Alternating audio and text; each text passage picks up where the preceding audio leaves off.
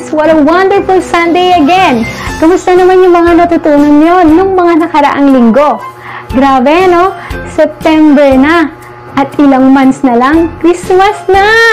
Nakaka-excite naman. And syempre, salamat kay Lord dahil may bago na naman tayong lesson na matututunan ngayong araw. Kaya tara na, Royal Kids! Sabayan niyo akong sumayaw at umawit para kay Lord.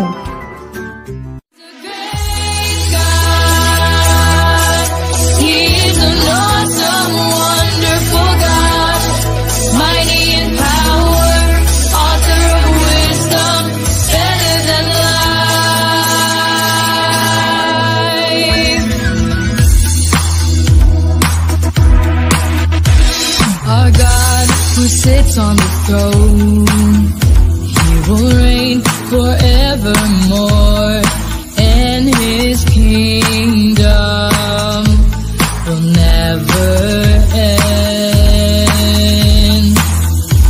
Come on, let's worship the Lord, every tribe confessing He's King, as we worship the name of Jesus. We will lift up our hands, we will rise and take a stand, 'cause He is a great God. He is an awesome, wonderful God, mighty in power, author of wisdom, better than life.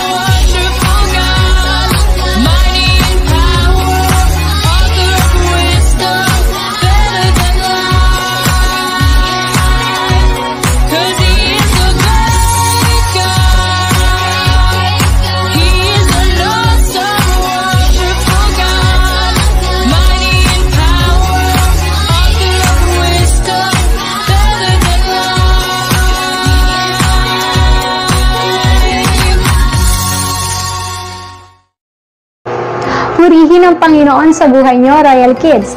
Salamat kay Lord dahil sa kabila ng sitwasyong meron tayo ay nagagawa pa rin nating mag-worship kay Lord sa pamagitan ng online. Ihanda na natin ang ating mga sarili upang makinig sa ating lesson ngayong araw. Good day, Royal Kids! Alam nyo ba na mayroong nagpadala ng sulat sa atin? Ito ay galing mula sa aking matalik na kaibigan na si Sam. Nagwo-worry siya sa isang bagay and she needs some help from us, Royal Kids. Babasahin ko ha.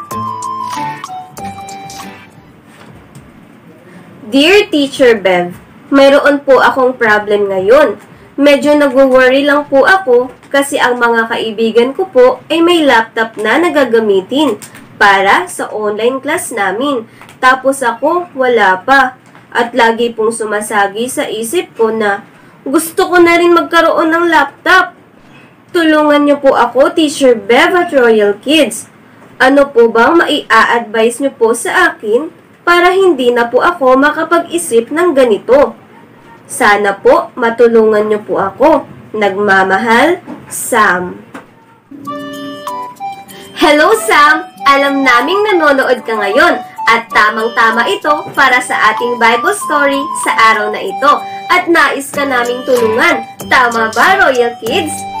Magaling! Katulad ng situation ni Sam, ang mga Israelita rin ay naghahangad ng isang bagay. Ito ay ang magkaroon ng isang hari.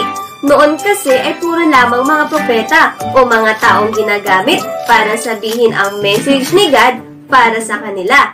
At sa panahong iyon, ang propeta ay si Prophet Samuel. Wala pang naging hari o pinaka-leader ang kanilang bansa na Israel. Pero ang tanong ay bakit? Ano ang dahilan ng pagnanais nila na magkaroon ng isang hari? At sino ang binigay ng Diyos at tinanghal bilang unang hari ng bansang Israel? Ito ang aalamin natin sa araw na ito. So let us watch a short video that is also found in the Bible, specifically in 1 Samuel chapter 8. So get ready, your looking eyes, listening ears, and quiet mouth. For many years, judges had led the people of God. Samuel was a judge over Israel. He loved God and always tried to do what was right. Some of the people had noticed that Samuel was getting old. They did not want him to die and leave his sons to be leaders, as they were bad men who tricked people.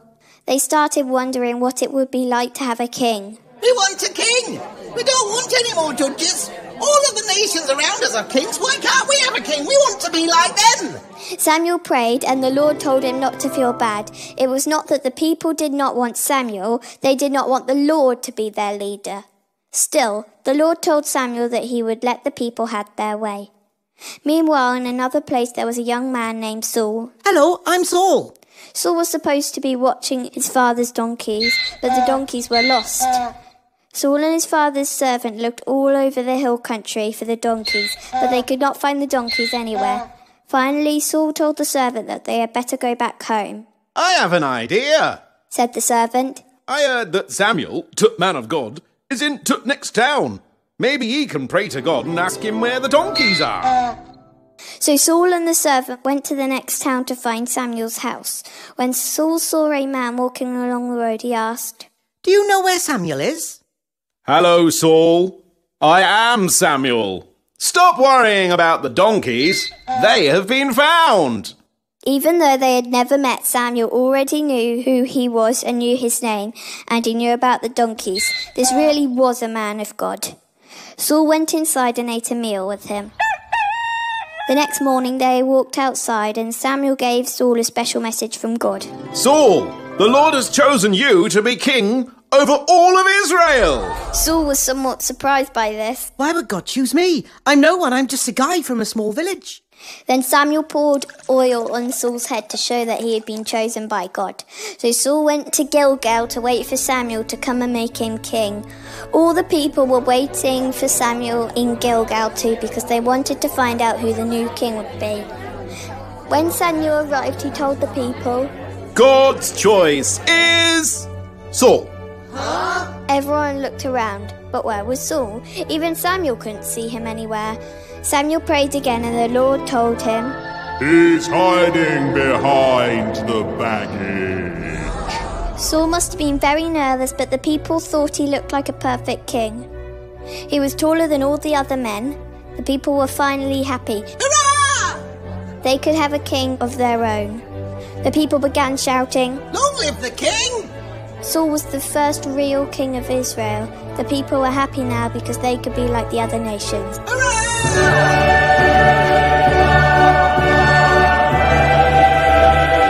The end.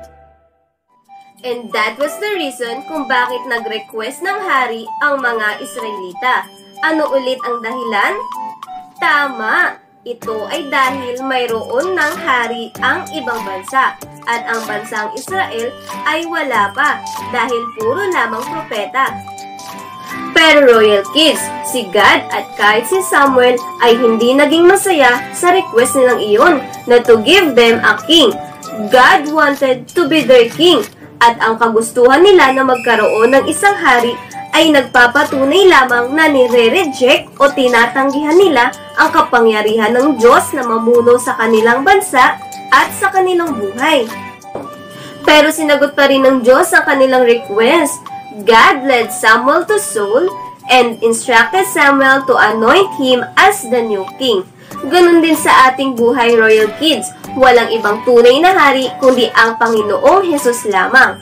King Saul was the first king of Israel, but Jesus is the real king of our lives. Ano ba ang ibig sabihin kapag sinabing Jesus is the real King of our lives? It only means that let us welcome Jesus as the King na ating susundin, uunahin at paglilingkuran sa habang buhay.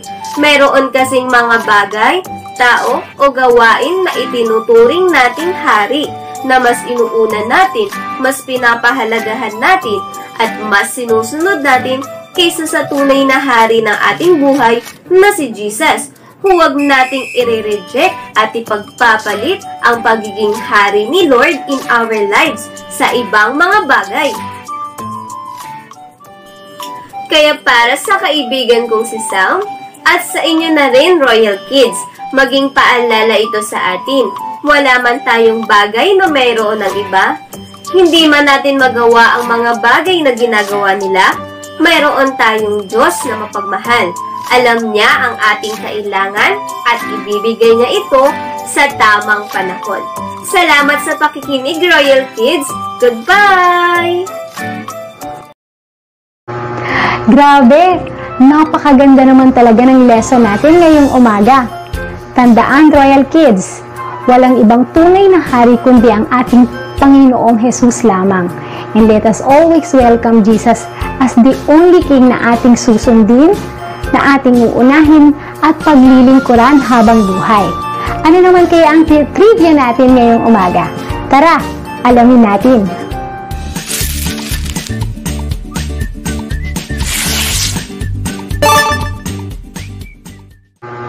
Alam niyo ba, Royal Kids, na si King Saul ay 30 years old siya nung siya'y maging hari ng Israel?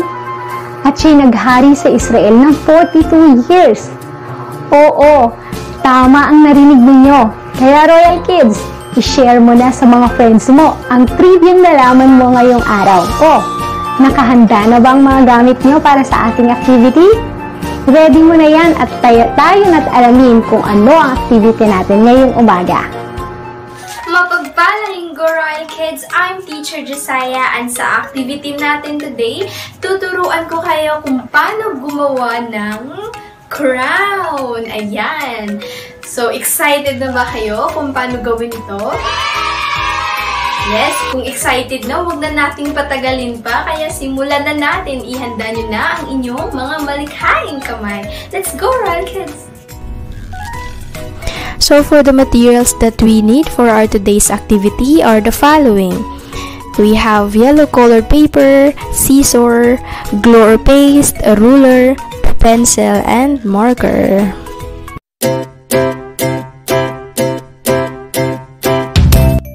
Step 1. Kunin ang inyong marker at colored paper at mag-draw ng gaya ng nasa video. Step 2. Kunin ang inyong ruler at guhitan ang dulo ng colored paper para may border. Step 3. Kunin ang gunting at ikat yung na-draw nyo. Make sure na lagyan ng border sa pagkakat, Royal Kids, ha. Step 4. Kunin nyo ang sobrang colored paper at mag-cut ng gaya ng nasa video. Step 5. Lagyan mo din ito ng border gaya ng isa. At pwede mo na itong pagdugtungin gamit ang glue. And lastly, sulatan ng Jesus is King. Pwede din kayo maglagay ng kahit anong design na inyong nanaisin, Royal Kids.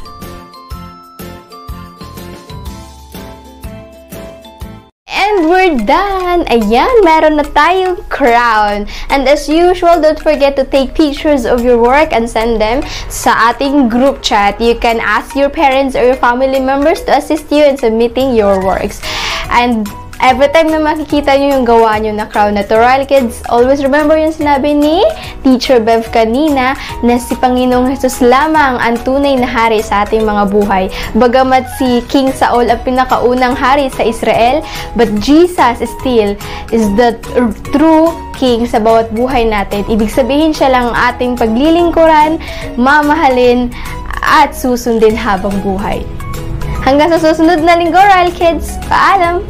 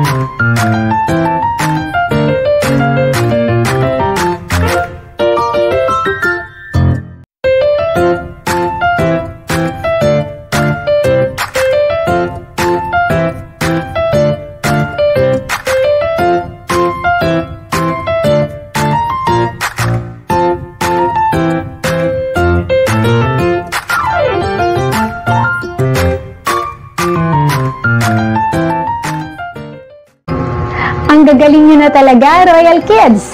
Huwag nyo kakalimutang isend sa amin ng mga pictures nyo, ha? Magpatuloy lang kayo sa paggawa ng activities at palagi nyo itong ipamuhay. Ano naman kaya ang letter natin sa ating memory verse ngayong araw? Samahan nyo akong alamin at i-memorize ito.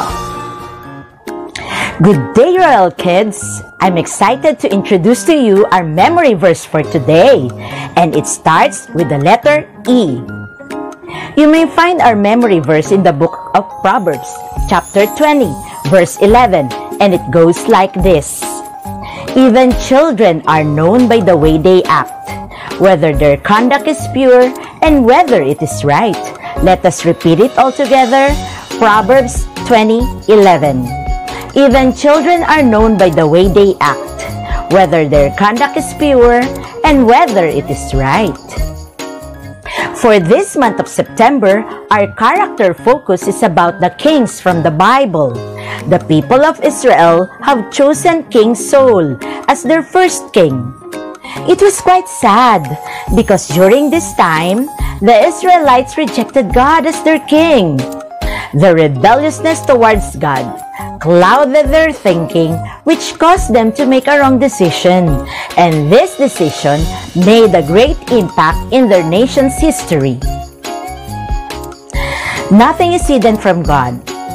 He knows everything about us. So kids, let us do our best to give honor to God in whatever we think, say, or do.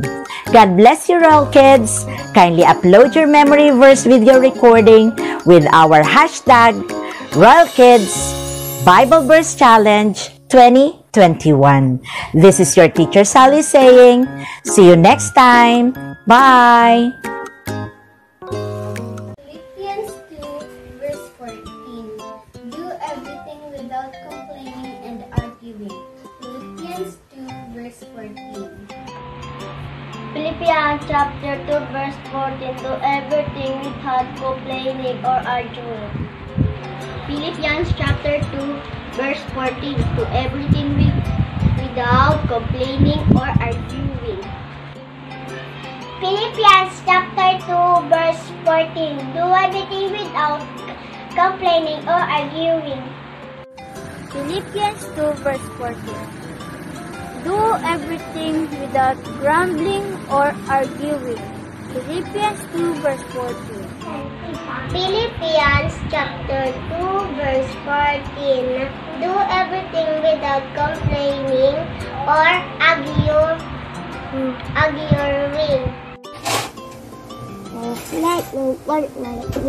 Do everything without complaining and arguing. Philippians 2 verse 14. Philippians 2 verse 14. Do everything without complaining and arguing. Philippians 2 verse 14. Philippians 2:14. Do everything without complaining and arguing. Philippians 2:14. Philippians 2:14. Do everything without complaining and arguing. Philippians 2:14. Philippians 2 verse 14. Do everything without complaining and arguing. Philippians 2 verse 14. Philippians 2 verse 14. Do everything without complaining and arguing. Philippians 2 verse 14. Very good, Royal Kids! Hihintayin namin ang mga video nyo, ha? Royal Kids, paalalang muli, don't forget to like our Facebook page at mag-subscribe sa ating YouTube channel. Huwag mo rin kakalimutan i-share ang mga links natin sa mga friends mo. Tandaan, Royal Kids, patuloy na magpagamit at sumunod kay Lord. So, hanggang dito na lang ako. Maraming salamat, Royal Kids. See you next Sunday. Bye-bye!